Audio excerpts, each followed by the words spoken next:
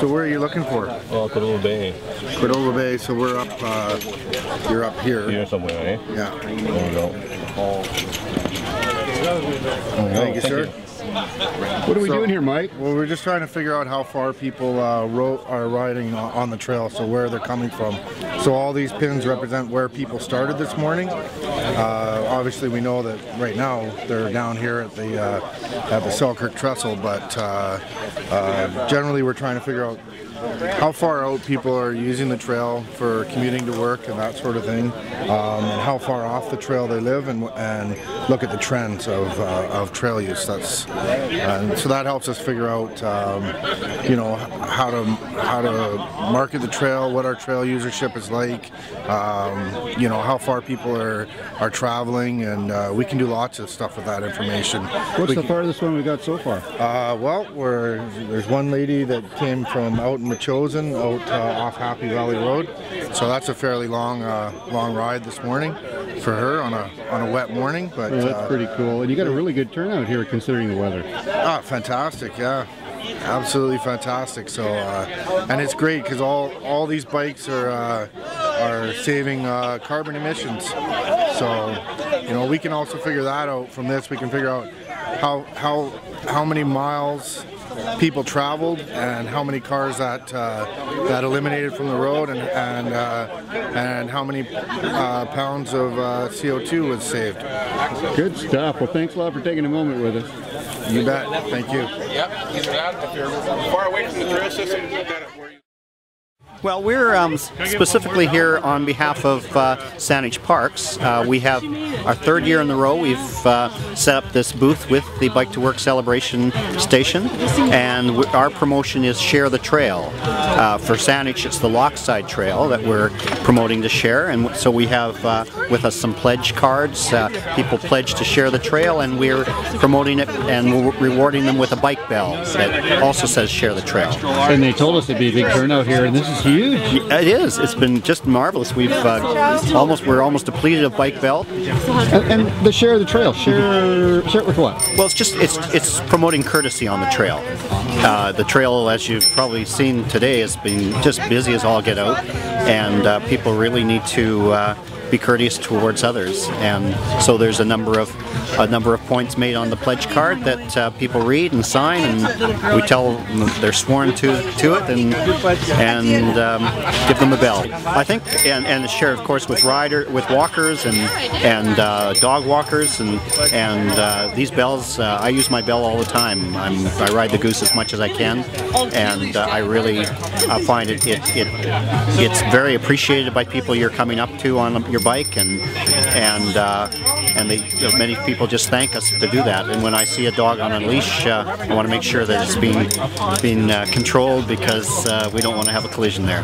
It's been terrific. Yeah, we really enjoy doing this because we feel we get a lot of message. Plus, we're promoting parks out in Saanich. We're very proud of our park system, and so we're handing out a lot of park and trail guides, and that's been very rewarding to see so much interest.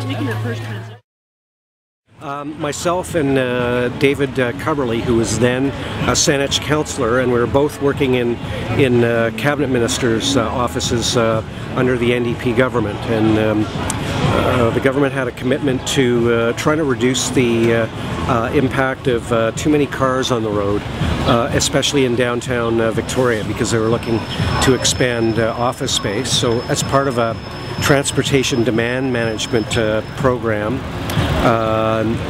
we came up with the idea of doing a Bike to Work week.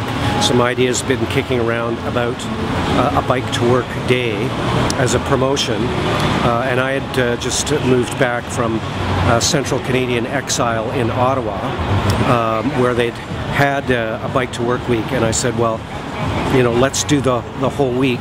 And here's some events that they've done in Ottawa: a free pancake breakfast, a car bike race challenge, and a couple of other things that we could lift from Ottawa and bring to Victoria, and say, here's how we populate the week with events. So we started that in 1995, which seems like an awful long time ago now.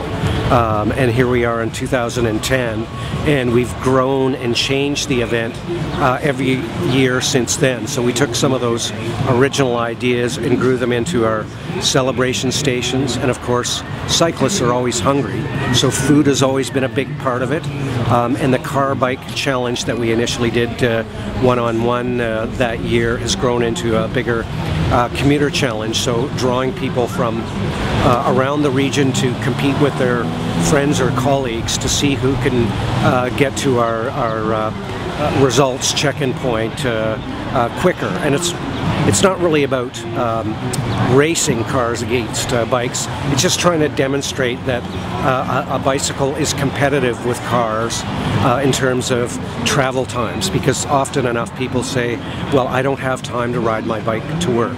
But if you can demonstrate that it's time competitive, then you can say, well, you've lost that excuse now because you'll get to work just as quickly. And it's not only the time, the parking is huge. The parking is a huge issue, and certainly you know, the demand for bike parking downtown at workplaces and out in the public realm, you can see that there's a lot of competition out there. We're doing a lot of work to try and improve that. We're improving the infrastructure to support your choice to choose cycling, and you know, there's all these different pieces of the puzzle that I've been working on, or that collectively the cycling community's been working on, to make it easier for people to choose cycling. You got to have the stuff on the ground, but the promotion that Bike to Work Week does is a critical piece, because you know, we started with the original slogan from Bike to Work Week was "Bike it, you'll like it," because we wanted people to just give it a try, and that's what Bike to Work Week is all about. Try it out. You'll find that it's enjoyable, it's healthy, you get your physical activity as part of your daily routine, and you might then decide, this is easy enough that I can do it more often. And we've had numbers of cyclists over the year come and tell us basically that they started during Bike to Work Week, but they've now turned into regular cyclists. So one by one we're picking them off and taking people out of their cars with the carrots rather than the stick, and getting them to bike to work. So enormously successful. I'm proud of the role I played in it. And we're expanding it as well across British Columbia, and we've got communities elsewhere in North America who are adopting elements of our model as well. Every year the numbers are getting higher, and we're always trying to think of what new initiatives can we take around the margins of the event. We've got our core program with the celebration stations and the commuter challenge and the team building that's been very successful. But how do we add value to make it fun, draw on the media, do something different, so that every year there's a fresh look to Bike to Work Week, and we can keep on growing. You know, the mode share, the share of traffic that is made up by bicycles in Victoria, Greater Victoria, it's about 8% in the journey to work market. So we've got a long ways to go. We want to match Copenhagen at over 30% someday, so we're not done yet.